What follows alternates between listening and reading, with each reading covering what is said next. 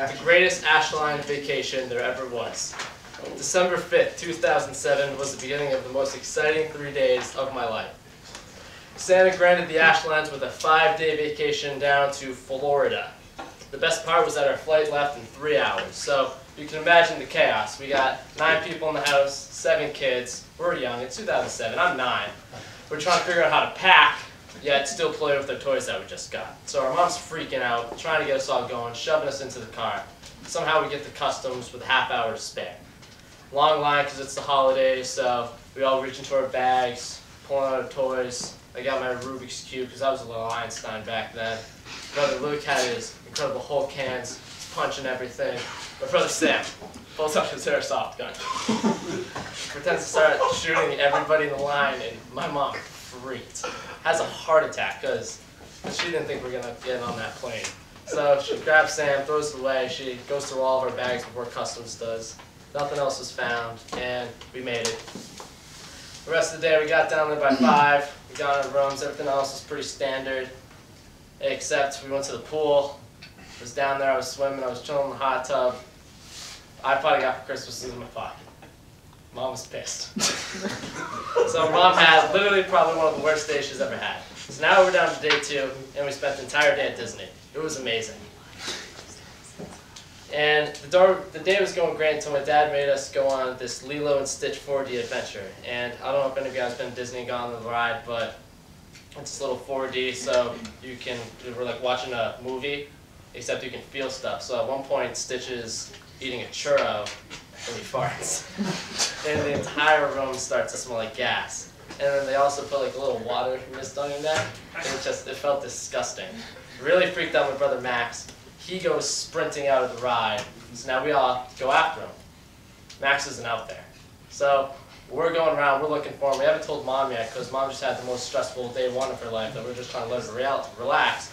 And finally, my dad's about to get on the phone when we hear we have a young child named Max Ashland at the hot dog stand. Mom hears it because it's all over Magic Kingdom. So she comes running to the hot dog stand, yelling at my dad. She can't believe what happened. Max was hungry, and then at least he was smart enough to tell the hot dog vendor to say his name over the intercom, so I thought that was good for him. So the idea of the vacation was to go to Disney every single day. Max ruined that idea. Next day we're going to the beach, because nothing wrong can happen at the beach. So we're at the beach, and the only talk that was going on was we were planning how we were going to kill our brother Max. We almost succeeded. At dinner, we go to Bubba Gump Shrimp. Max is in there chowing away. He's like a human vacuum. He eats anything. So he eats. We're going back to the hotel, and Max stops to go to the hotel lobby bathroom. We just thought he had to go to the bathroom. Half hour goes by. Where's Max? So she sends down me and Luke to go get our brother. We open the elevator. Max is sitting in the elevator, sweating, crying, can't talk. So found Max. So we didn't know what was wrong. Luke and I just thought that he had a stomach ache, so we were actually kind of making fun of him. And he somehow wobbles down the hallway, gets to our room, knocks on it, and Luke and I go down to the lobby and get some drinks and bring him up. Turns out Max is deathly allergic to shrimp.